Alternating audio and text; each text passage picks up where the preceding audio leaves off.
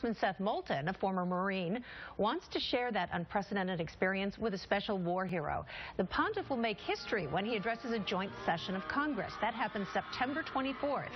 No other leader of the Roman Catholic Church has ever done so. On OTR, Moulton, a North Shore Democrat, says his one guest was an easy pick. The guest that I invited was the priest who was with my company in the Najaf cemetery in Iraq in 2004. It was a brutal battle. There were Marines getting wounded and killed left and right. And fearlessly, he walked among our positions. He had no regard for his own safety. What's his name? Father Paul Shaughnessy. Thank you. And he's originally from Worcester. What a great pick.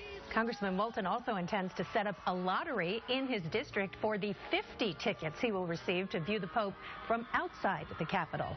You'll hear from more on him from OTR Sunday at 11 a.m. A special guest visiting the Patriots as they wrap up their joint practices with the same